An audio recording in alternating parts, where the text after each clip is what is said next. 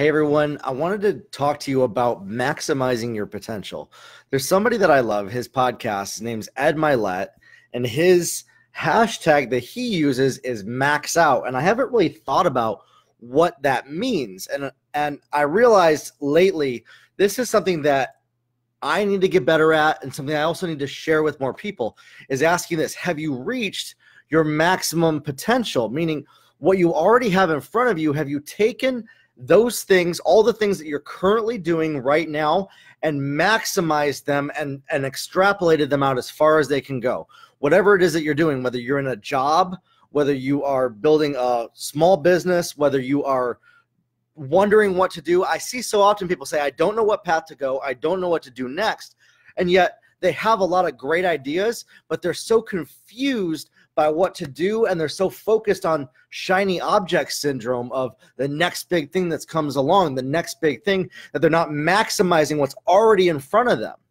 They're not taking what's already in front of them, what they already have access to, and reaching the maximum potential of that thing. Have you maxed out your life? Meaning taken what you're currently doing and doing all the things that you can with what you currently have before trying to add new layers to it. Now, let me explain what this means. For example, are you doing a live video at least 5 days a week on all of your social media platforms? If you're building a business on the internet and you are not doing one live video at least 5 days a week on all of your social media platforms, don't try other things until you do that one thing. I'm serious here. And a lot of people actually argue about this, because I can tell they do, because people aren't doing live videos every day. And I hope just from this video, I encourage one person watching this to get past the fear of opening their mouth and pressing the record button on live video. Are you maximizing your potential? Have you reached your maximum potential? If you're on social media and you're not utilizing video, if you're not making at least one post a day on all of your platforms, and you're complaining that you don't know how to build a brand, that you don't know how to reach people, that means that you actually are wanting somebody else to build it for you, and you're not wanting to take responsibility for it, and you're wanting to basically plug in like you do a job, get hired, show up, clock in, and then clock out. You're going to make a lot more money just by going to a job, clocking in and clocking out. And I'm serious, you guys. So here's the thing. Whatever's in front of you right now, whatever you have access to, whatever is working, have you maxed out and reached the maximum potential of those things yet? And if you haven't, why not? Why haven't you been doing live video every single day? What is your reason for that? Everybody comes up with reasons. You know, I talked to a lady last week. She said she just doesn't get how live video will connect people with what she already does. And I said this, I said, listen, if you do live video, you can answer people's questions and then get into conversations with people. You'll talk to them, DM them, and you'll get coaching clients that way. They'll want to read your book when you launch your book, and they'll tell their friends about it. That's what the purpose is. It's not to say, look at me. Here's the other thing too. I'm so tired of seeing this. People do live video and it's all about, look at me, look what I'm doing, look what I'm doing. If you're doing anything on social media, it has nothing to do with you at all. It has everything to do with the other person watching the social media. It's not about showing, look at all that I'm doing anymore. Nobody cares about that. They don't. What matters now is a conversation, a two-way conversation between human beings, the ones that you connect with, and building a culture, building a community in a way that you actually have conversations with people. Not just a one-way, look at me, oh yes, that looks great, but rather plugging in and engaging and actually helping somebody else. The only reason that I do these videos every day, I don't care if you like, comment, share, other than the fact that I would love if you maybe share this message with other people so that it impacts other people. But the only reason I do these every day is I want to help people, other people like you watching this. And if you got to 4.5 minutes in this video and you're watching it, I think that you're somebody that maybe this resonates with. And I can tell that. That's why I have my podcast. That's the only reason I do any of this, is to help you guys. And I don't need the applause. I don't need the comments. I don't need the validation of that. The only reason I'm also saying that is because that's what you need to do.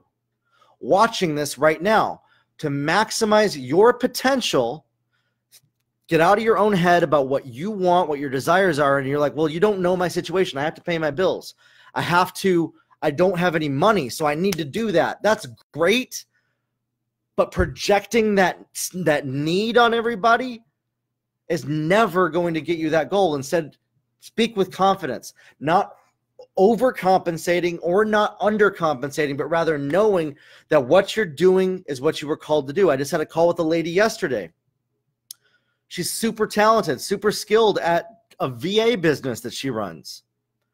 But she was like not very confident about it because she didn't have a lot of clients. And I told her this, I said, listen, even if you had 1,000 clients, if you changed nothing and you had 1,000 clients, you still wouldn't be confident, because confidence has nothing to do with what you do. It has nothing to do with it, and everything to do with what's going on between your two ears. And knowing that I'm doing what I was called to do and what I was made for. And so part of reaching your maximum potential is this. Have you spent the time in personal development? If you're trying to build a business and you're struggling with fear, worry, guilt, shame, insecurity, imposter syndrome, that's a mindset issue that has nothing to do with business building. And no matter how big you build a business, it's never going to solve those things. And so for you to reach your maximum potential, you need to get your mindset right first. And when you get your beliefs right, then your actions will follow. I've seen people, you will work exponentially hundreds of times harder trying to build something with a bad mindset and waste years of your life trying to do something, versus when you get your mindset right, everything just starts to kind of click into place. It starts to fall into place. That's why I made the Grow Your Life podcast. That's why I do these videos. I want to encourage you. And as well, I mentioned Ed Milet at the beginning of this. Ed Milet's podcast is another one that I really recommend to people. I've recommended it a number of times on this. Look his name up, Ed Milet. I really recommend it. He's like, he kind of takes a little bit like the Tony Robbins style, but then he expresses it in a way that is really tangible, that you can apply, and language that works for people. His stuff just really helped me it clicked in really well. And I was able to plug into that when I was really struggling with my mindset. Actually, earlier this year, I really struggled with mindset, and he inspired me to step out and do these videos every day, to start my podcast just through that. And so that's why I say that. And his whole thing is max out. Are you maxing out your potential? And I want to encourage you with that. If you haven't maximized your potential, there's so many resources out there. There's no reason in 2019 with the internet, with podcasts, and with YouTube to say, I don't know what to do anymore.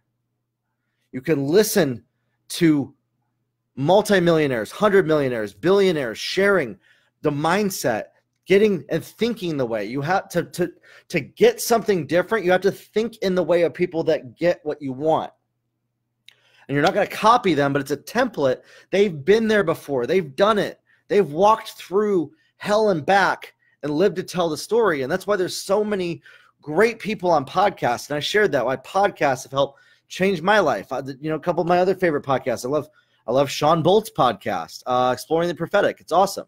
I love, what's another one? The Playbook with Dave Meltzer. And I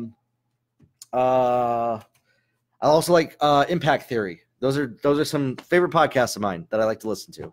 So I highly recommend plug into some podcasts, listen to some, look up some people. If you've been wondering, hey, I've been hearing I should listen to this person, plug in and listen. And as well, I recommend, if you haven't checked out my podcast, the Grow Your Life podcast, look up #Grow Your Life in your podcasting app, or go to my website.